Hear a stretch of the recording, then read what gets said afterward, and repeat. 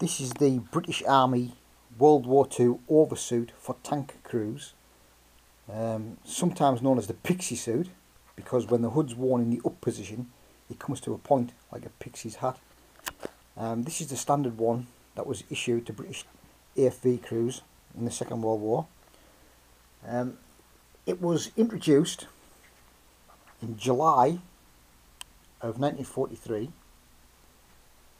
and 3 different types were issued. This is the commonest one that you find today.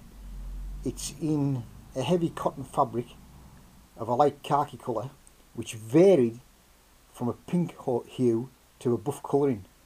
The garment was completely lined with a khaki coloured woolen Angola shirt material. It was cut deliberately large to allow the wearing of the standard British battle dress blouse and uniform underneath it. The oversuit had 13 pockets. It was reinforced at the knees, elbows and seat, and it had a detachable hood held by press stud poppers. And it had specially strengthened shoulder straps as well, because if the guy was injured inside the tank, the crew members could grab him by the shoulder straps and manually haul him out of the tank. The oversuit for tank crews remained in service long after the Second World War, when it was adopted for AFV crews, but in the 50s it was changed to a different material.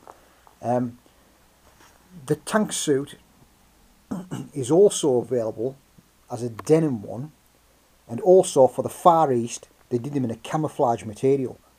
So this is the tank suit. It's got 2 full-length zips running all the way down from the top to the bottom of the legs on either side.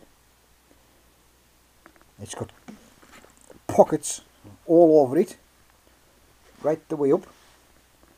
It's got pencil flaps there,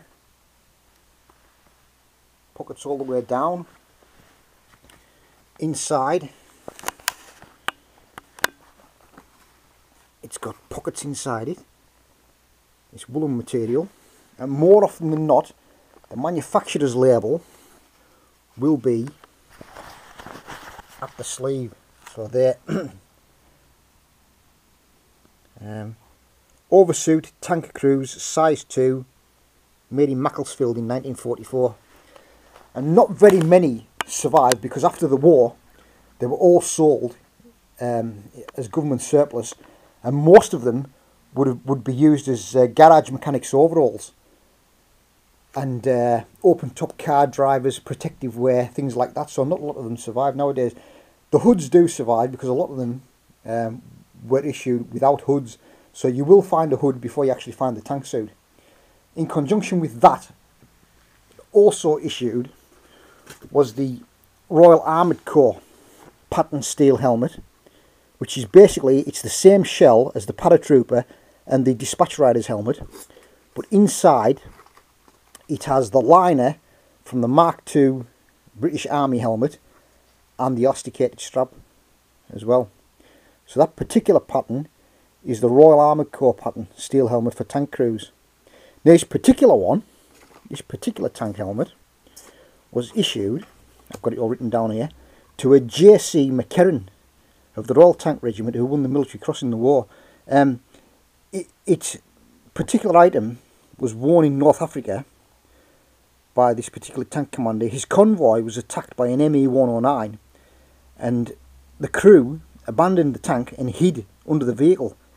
Now McKerran went from cover to rescue the crew member when the attacking aircraft opened fire, and the helmet shell has a dent in it from a 7.92 bullet from the aircraft. Now McKerran pulled the crew member to cover, for which he was awarded the Military Cross. Now the helmet with its bullet strike and the paint loss from the North African desert heat, he considered it his lucky piece, and it hung in his attic until I bought it from his son back in the 1990s. So if we have a look, I don't know if we'll be able to pick it up, but you see there, that's the dink in the back, right there, where it was hit by a German bullet. That's quite a nice piece. So in conjunction with the Royal Armoured Corps steel helmet, they would have also worn into war the standard black tank berry with the interwar Royal Armoured Corps cap badge, and during the war the standard black tank berry with the Royal Tank Regiment badge. Also part of the vehicle kit would be this.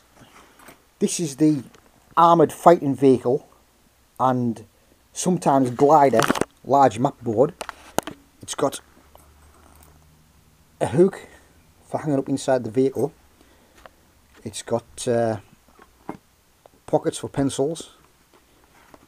It opens up. There's a large fibre board with a plexi cover, and this one has a map of the defences at Weestram, Bigot, 19th May 44.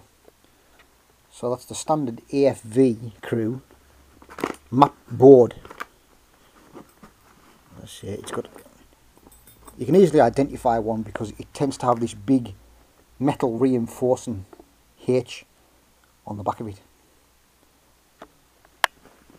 And also we have the standard pattern tank communication headset.